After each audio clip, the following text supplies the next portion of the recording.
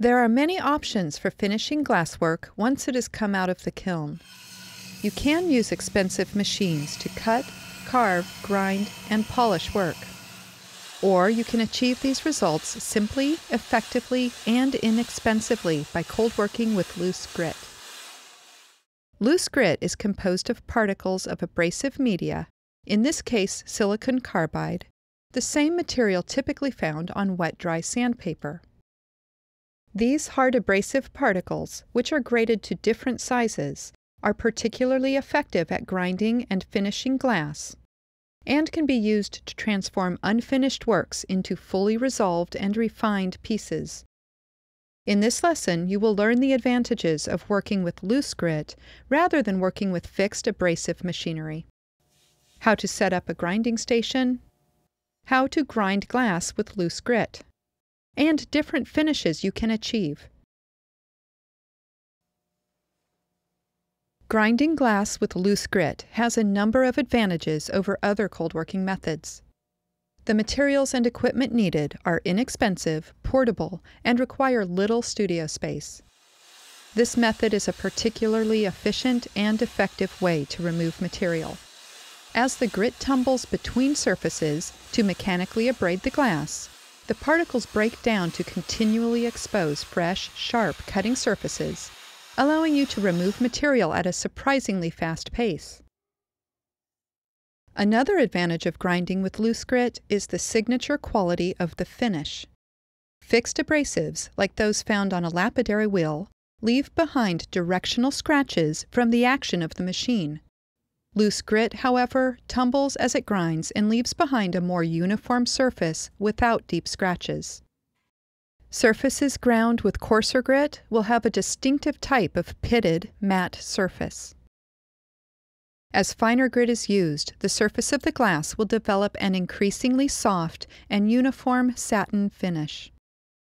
Many artists who use loose grit do so for the unique qualities it imparts to finished glass.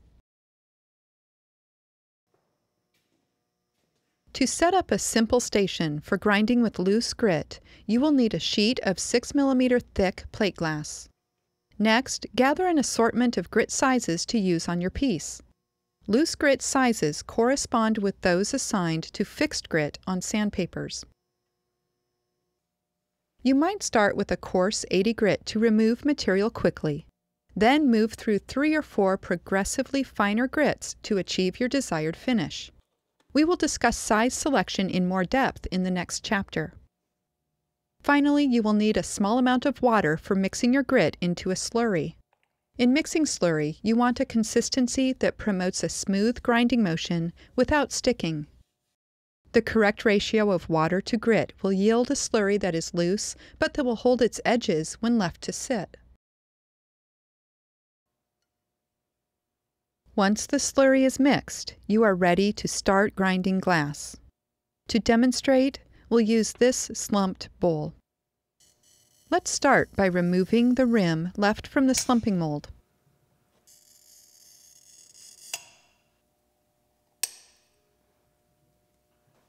After cutting off the edges with a glass cutter, use the 80 grit slurry to grind the rim.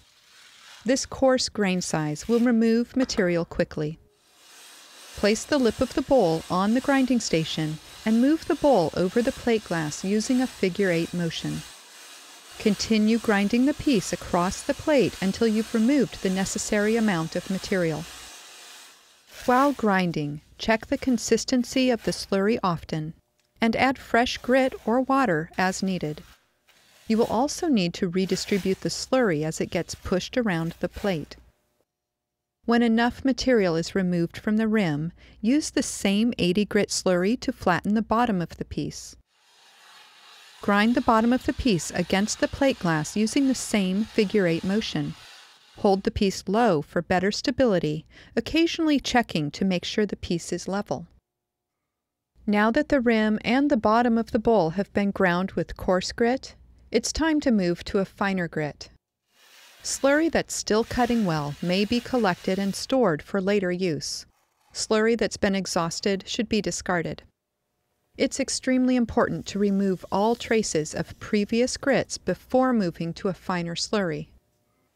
Thoroughly rinse not only the piece, but also the workstation, tools, table surface, your hands and apron, and any hoses in the area before proceeding to the next grit size.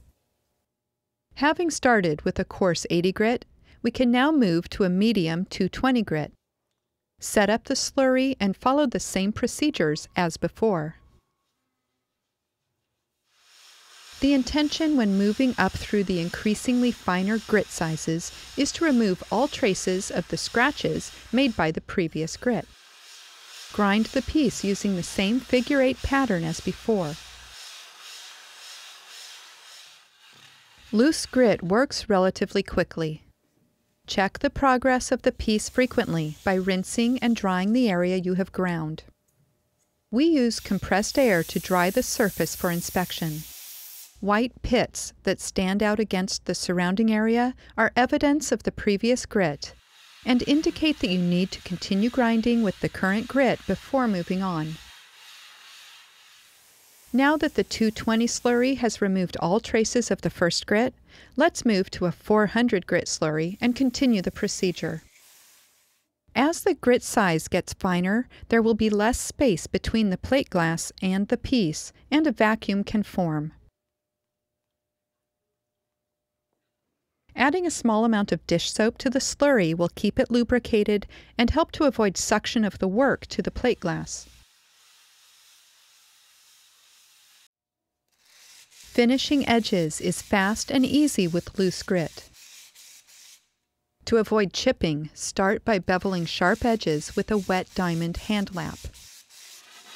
Then move the piece back and forth across the plate glass, working through the sequence of grits as before. An edge finished to 400 grit will fire polish when slumped.